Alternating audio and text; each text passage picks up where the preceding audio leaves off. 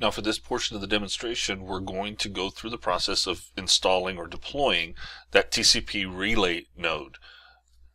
Now as you can see here, once again I have remotely connected to my management node. To find the deployment, we're going to copy it and drop it into our Centrify folder.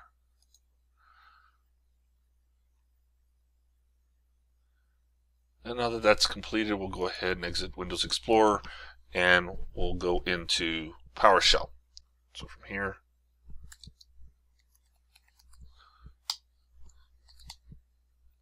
let's go ahead and expand the archive once again.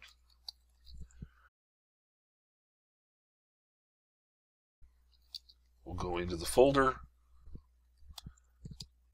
and now we're ready to deploy the TCP relay. Now it's important to remember that with the web node, background node, TCP relay, and even the log relay, you're going to use the same steps if you have to scale and deploy additional nodes. The important aspect here to remember is that layer 4 load balancer.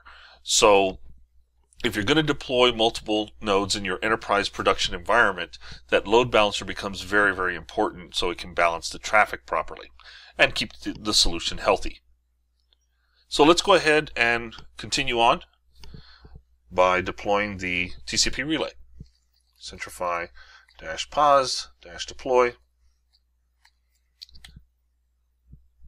This will be relay node, and the ID will be TCP relay 1. And as you can see, the TCP relay has now been deployed.